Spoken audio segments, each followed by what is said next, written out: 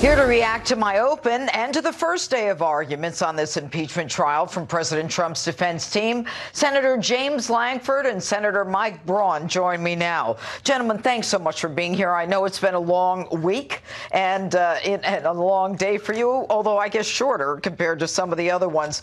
You've heard the House managers, and now you heard the president's defense team. I'll start with you, Senator Lankford. How do you compare the two based on what you heard today? So what we really got was the rest of the story. I'm kind of an old school fan of Paul Harvey, and he used to always talk about the rest of the story, what I come back to from Proverbs 18:17.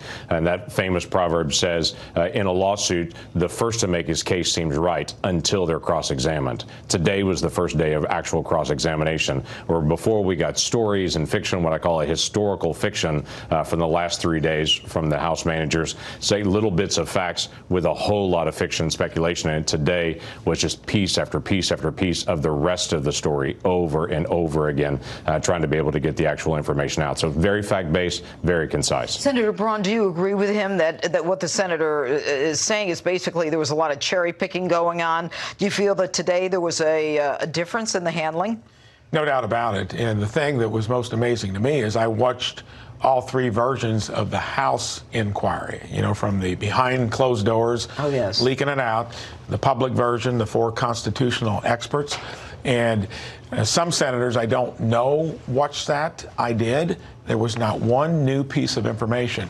It was repackaging, reframing it, and then just bludgeoning us with all that information that was only repetitive. So I think in not only how much they put out there, but in the style in which they delivered it. And I don't know what James saw, but when Adam Schiff did his kind of closing arguments and kind of grew melodramatic, evoking Lincoln, and then couldn't resist coming out with, hey, what do you think about the fact that if you go against the president, your head might end up on a pike? And how did you take that?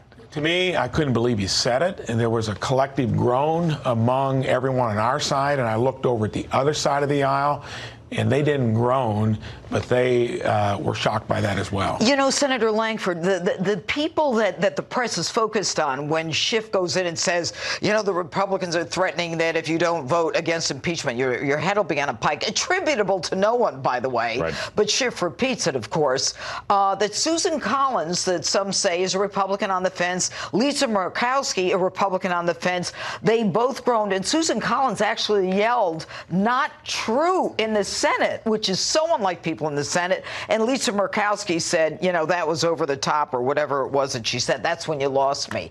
What did you think of that? Does Schiff come in with a clean slate, or is he known as a Pinocchio in there? No, it was just insulting. He didn't come in with a clean slate. We know who he is. In fact, the White House counsel today brought up a 2017 interview where he said, we've got all the information. This is not just information that's circumstantial. We know what the president did. And they said, well, that was on Russia.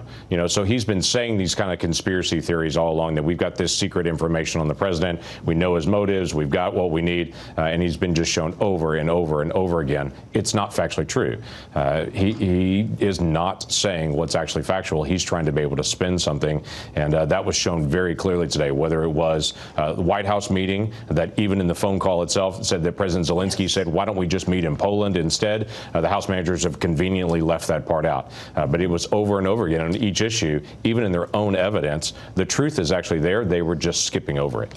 What do you think when Schiff criticized President Zelensky and said, even though he said there was no pressure, he really meant that there was pressure, and that, how do you think Zelensky and the Ukrainians are looking at this impeachment, and Schiff in particular? They have to be as astounded as well. And they know as well as anyone it was President Trump that actually delivered them lethal aid.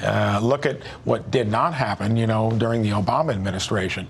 At one point, I had some people call me from Indiana, and the general population, especially in the heartland, is not kind of measuring pros and cons or getting into the details of it. And what I've been hearing is, why don't you stress that this started with his inauguration on trying to impeach him, that it came over in a purely partisan way. Actually, it was bipartisan against it. And then that you're trying to unravel an election and prevent another one in 9 months. People from Indiana, where I think Trump carried the state by 19 points back in 16, you know, they're not buying this, and they want to get at the roots of why this started in the first place. And Schiff and his buddies have been behind it since the president got elected.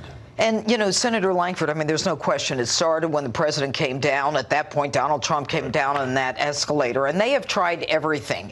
And is Schiff himself, who is the, you know, the messenger of this impeachment, he's lied so much, and now the FISA court has come down and said even the spying on Carter Page wasn't predicated on probable cause.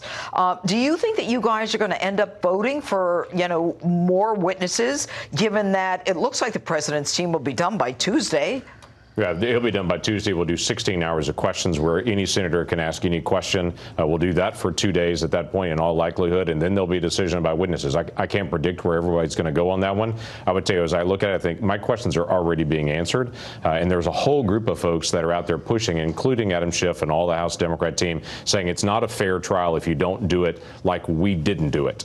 And it's just this really bizarre thing of they didn't have extra witnesses. They didn't allow the White House to be involved. There's 78 days total involved in the impeachment time in the House. The president was only allowed to be able to be there 7 of those days. So they blocked the president out over and over and over again. But now they're saying, don't do it like us. To do it fair, you have to do it not like us. Right. And that's really odd. What they're trying to do is just stretch the trial out and make it go as long as they can through the election cycle. This is a campaign issue for them to be able to stretch out. I think people should be able to see through that. We've got like 10 seconds. Weak, kind of circumstantial case. When it talks about witnesses, it's a faux argument because they know that would be reciprocal. And when we get our witnesses, that's a big deal. The whole thing may go away. All right. Senator Lankford, Senator Braun, thank you so much for being on, Justice. We appreciate your time. Thank you. Really.